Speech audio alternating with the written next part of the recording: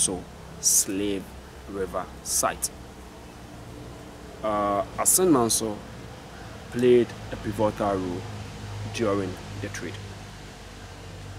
It was, the name itself says it all.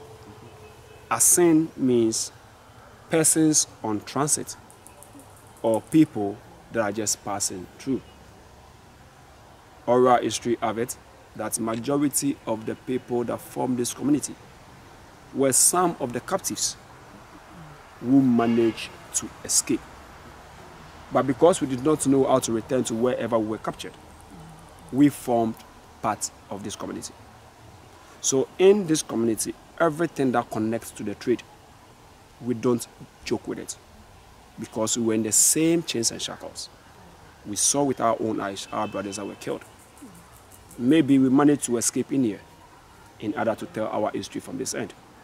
But we also saw another group that were taken away. We didn't know where they were taken to, until later history made us know that those of our brothers and sisters were taken to the land unknown. As during the trade, slave market was very, very important, because that was where the buyers and the sellers meet. Before the coming of the Europeans, our chiefs were very egocentric. So they started fighting among themselves for territorial advantages. Now, when I'm able to defeat your community, I do get your men and women as mine prisoners of war.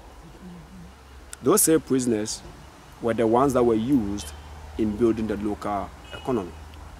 They work in the mines, they work in the plantations. Those that were even learned rose in becoming chiefs of their community. They have rights, they have privileges, and they were not owned. Others argued that it was an indentured servitude. It is only the chief that have the right to take the life of any enslaved person, provided if the chief could justify that. It was evident when the Nifaene Nana Kwesi Amu of Esiakwa community killed 3 enslaved persons. He was summoned to the court and asked, why do you have to do that to them? He argued that it is only customary law that customary law has given them the right for them to be only the people that could take the life of a slave, provided if it could justify. And his justification was because they rebelled against his kingdom. This kind of practice was so different from the enactment that was passed on in Carolina in 1616. With the Carolina, every free man have absolute rights over their enslaved person. They could kill, they could do whatever they want to do with you, and nobody could question them. Now, the changing of this system in Africa started in 1471. That was when the first European arrived. They were the Portuguese. The Portuguese never arrived as traders. They arrived in 3 phases. The first stage was that they arrived as spies. When they came over and they saw you, they were so surprised. How spiritual centered you were, how coordinated we were, how organized we were, and how spirited we were. They have never seen that glory. So they were even scared, and they started watching us and learning about us. But it was so easy for them to learn about us, because for us, we are very hospitable. And they took that advantage of how hospitable we were, and they penetrated. Then after the penetration, the second phase was when they started to come as missionaries in order to indoctrinate us. And there are many books, which I've even given you some, the letter by King Leopold II, which tells you about their intention in manipulating us. Then the third stage is when they came as traders in order to take our best. Now, when you read most literature, they tell you they came to buy slaves. But I tell you the truth, they never came to buy slaves. Look at it from this angle, and you would appreciate it better. If I have a big plantation, and I want somebody to work on those plantations, would I go for anyone or I'll go for experience? Experience. Yeah, that's the best, of course. Thank you. If I wanted to build infrastructure, like the way you built the White House and the other things, would I go for someone who have no idea, or would I go for experience? Experience. So they handpicked and they choose the best and they turn them into slaves. Now, they've looked everything about us. 1492, supposedly, the New World has been identified. People were needed to work on those plantations. They knew that the Indians, they've seen them. They've seen so many of the race, but they knew we were so powerful. Even our spirit could transform the land. So, one Portuguese priest, in a person of Bartolomeu de las Casas, upon review, said, we should buy our best to develop their west. And that started. Bartolomeu has a plan to take you away. But how can that plan be fulfilled? Because the same people were being used in order to develop their own economy. So how do you get these people? And that led to the 3 stages of acquisition of enslaved African. The first stage was through kidnapping and deceit. That was when they came to you and they told you, sweetheart, you've been so good to me. You've treated so well with me. Why don't you come to my ship? Let me just appreciate you and just have some fun. As hospitable as you are, you followed. And before you could realize, you were in chains and shackles in the middle of nowhere. A community closer to Cape Coast called Anomabo. When you go to that Anomabo community, it's a harbor. Even children will tell you this history, that majority of their brothers and sisters were deceived to board the slave ship. Another famous incident happened in the Volta region, where all the chiefs and people were also stolen. But the question is, how many people can you continue deceiving? So, they moved to the second stage. That was when they consulted some warriors, like Babatu, Somiretu, Bengwa, and the rest. They gave them guns and ammunition in order for them to raid smaller communities to get the numbers. But even with that, they can't get all the numbers because majority of the numbers were with the chiefs. So the third phase is, how do we get it from the chiefs? So when you read our literature, the Ashantis deal so much in the trade. But the Achims and other communities, they never sold any captives away. They maintained them in their community. But they also managed to get people from those tribes because of how manipulative they were. They made the Ashantis so powerful, and they used the Ashantis to intimidate most kingdoms. So they went to other kingdoms and told them, the Ashantis are so powerful. They will come for you anyway. We want to protect you. But the only way we could protect you is, don't worry, we'll protect you. That is on no conditions. When the war rages, that is where they told the chiefs, the only way we could support our condition is for you to agree in giving us your prisoners of war after the battle. But if you are not able to do that, then we will leave you and you will be taken anyway for us. Some chiefs were so scared, they gave in. Other chiefs fought, they died. Other chiefs fought, they lived with their people. So in the discourse of the trade, this was how it all started. Now, slave markets play the most important role because Ghana alone was having over 69 slave markets. But out of the 69 slave markets, 2 markets has been documented to have played the most important role. This market were the Salaga market, which was the largest slave market at the northern part of Ghana. Assin Manso in here was the second largest, but the busiest of all the markets because it was closer to the 3 dungeons along the coast: Fort Amsterdam, Cape Coast dungeons, and Elmina Castle. So captives, mostly prisoners of war, that were captured from the upper borders of the country. Some parts of Burkina Faso, some parts of Nigeria, everywhere you were captured in chains and shackles. your first destination is the Salaga market. In the Salaga market, you were given something small to eat, and you were given something small to drink. Not because they wanted to feed you fat, but it's because they knew that the journey from Salaga to Assin Manso, majority will not make it. So after the drink, food in chains and shackles, barefooted and half naked, our ancestors were made to walk 300 miles all the way from Assin, from the north, in order to get to Assin Manso. The journey is not a journey that I even love to talk about, because I don't even know how they were even able to survive through the wild. My granny told me some history, which was also shared to her by her granny. So it was basically a generational story that was told me. She said when they were coming through the forest, the picture that was painted to her by her granny, it's so much that she didn't want to explain it better.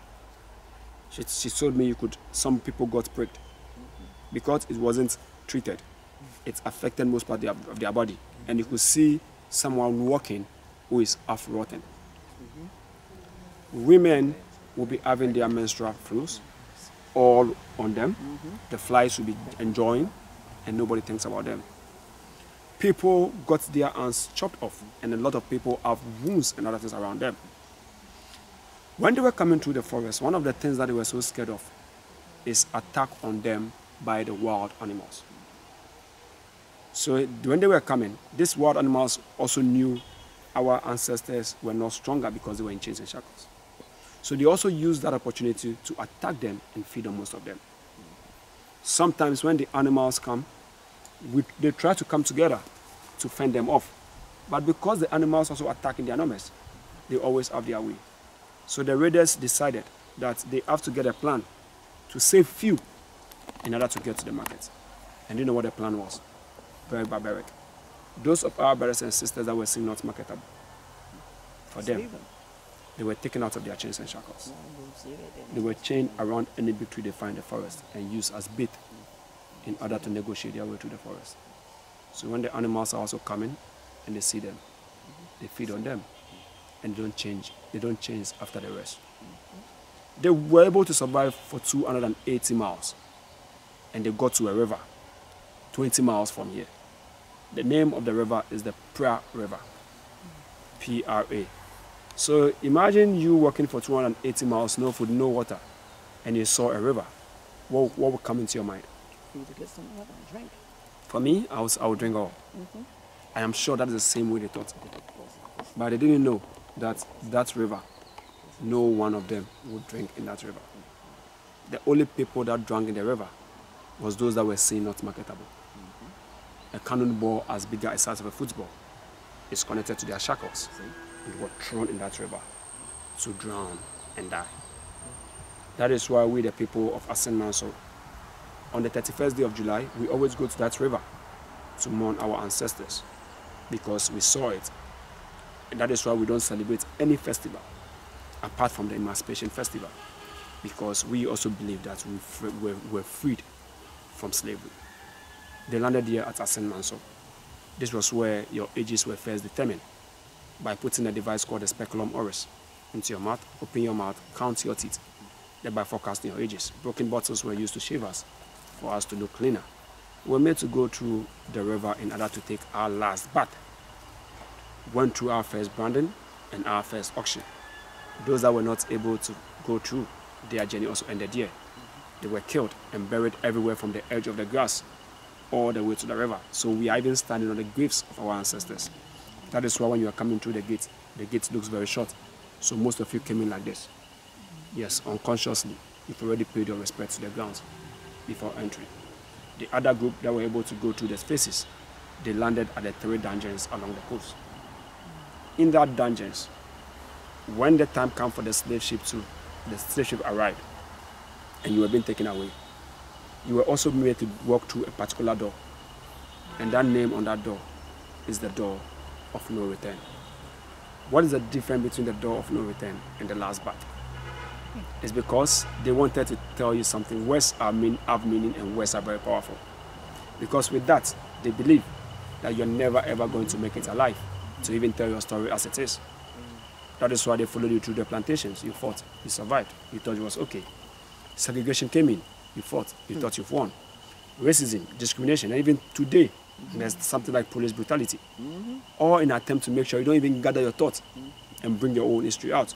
They always want you to rely on your history being told you by them. The second reason is that they believe that our culture and traditions as Africans should be off. That is why, but little did they know that we Africans are genetically coded. Nobody told you to keep this hair. Nobody told you to keep that hair. It is already in you. You know who you were from the spirit. So we are still doing the same thing.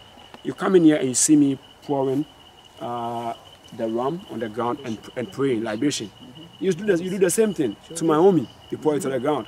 Why do you do the same thing? Because it is in us. You know that is who you are. So today, as we are conscious and we are coming back home, that door of no return is a spiritual door that is blocking the path between you and I. So that door needs to be changed to the door of return. But you cannot just change that door. You need to first pass through the spiritual phase before you pass through the physical phase. So with the spiritual phase, the spiritualists told us 2 of our brothers and sisters should be returned in order to cancel that curse on the door of no return. So in choosing, we came across these 2 of our great ancestors with a beautiful story to share. The first, we have Madam Crystal from Kingston, Jamaica. And right in the middle, we have Samuel Carson from New York, US of A. Madam Crystal, a very young, beautiful lady who was captured, but landed in Jamaica as enslaved African. She managed to escape and join the Maroons. She was also not lucky. She was captured again, and she was imprisoned in Jamaica. But while she was in prison, she saw things the eyes never wanted to see. Our people were being killed, raped, murdered, and even when you fall sick, no one takes you to the hospital.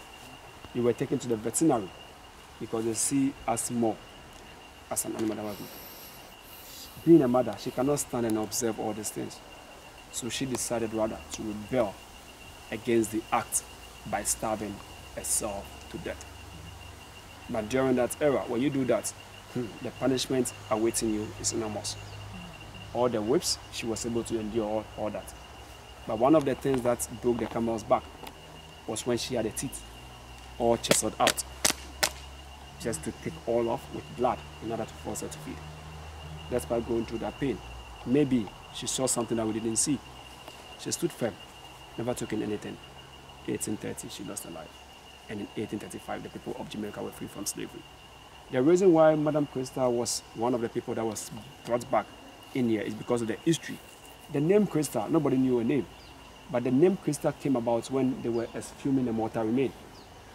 She was surrounded by crystals. And that influenced the name Madam Crystal in order to tell the world the history of Madam Crystal, even when she was buried. Samuel Carson, one of our great men who rose to one of the positions in the U.S. Navy. She was buried at the Wall Street, and she was one of us. He was one of us who, without any formal education, could even rise to that level.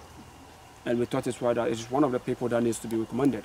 So we should have one from a woman and a man. One representing Jamaica, the Caribbeans, and the other one representing the US. So the 2 mortal remains will enter the country through the infamous door of no return at the Cape Dungeons on the 31st day of July 1998. Immediately they passed through the door, the name was changed to the door of return. And spiritually, we started coming home from that on. The following day, being the 1st of August, they were buried here. And that informed us to celebrate our Emancipation Festival every 1st of August, particularly for the people of Assin Manso and the 2 of our ancestors and all of our brothers and sisters that could come over. Then after the burial, in November 11, 2019, the Prime Minister of Barbados, Her Excellency Mia Amamontli, she said she had a dream. She needed to bring all of their ancestors from Barbados back home. But the question is, you don't even know them. How do you bring them back home? she had a plan. She excavated all slave cemetery in Barbados. Every bones that she had, with the soil, she brought all together in a beautiful casket, all the way from Barbados, and that's the third tomb that you are seeing now. It has been closed because she needed to come and unveil it. After the burial, another group also petitioned us that they also wanted to be buried here. Then we told them, we wish, but this land is the lands of your ancestors. But this land could also be given to you. So we have over 444 of our brothers and sisters who have their bodies cremated. We have their ashes on this land. So the importance of this facility is because we do have so many rituals that we do. So the importance of this facility is to bring all our ancestors everywhere together in a centralized position, so that when we go into the rituals, we know we have the backing of all of our ancestors. The trade was abolished in 1808, but not slavery. When you ask me the date in which slavery was abolished, the truth of the matter is I will not be able to tell you. But I could tell you in the books that in the US of A, it was in 1863, in 1865. In the British colony was in 1835, French colony 1846. But for me, I think slavery has not been abolished. Thank you. It has rather evolved. And this type of slavery is even more painful. Now it has moved from slavery in this into that. That is what Bob Marley told us as Africans, that we should emancipate ourselves from mental slavery. None other than ourselves can free our minds. How do you emancipate yourself from it? It is when you listen to your intuit, because your intuit brings you everything. The stories that were being told you, you read the books and your head and your brain tells you it's true. But ask yourself, that your intuit tell you this is true? And that thing is what is telling you it is not. So we should wisen up and open our eyes. I'm going to take you to the river from here. But when we get to the river, maybe we will stop and I'll tell you about a plant that you guys love as a drink. The name of that plant is the mimosa plant. I'll take you there and we'll talk about that plant. And whenever you have a question, I'm just like your brother. You ask all your questions that you want to ask. So please, let's go to the mimosa plant.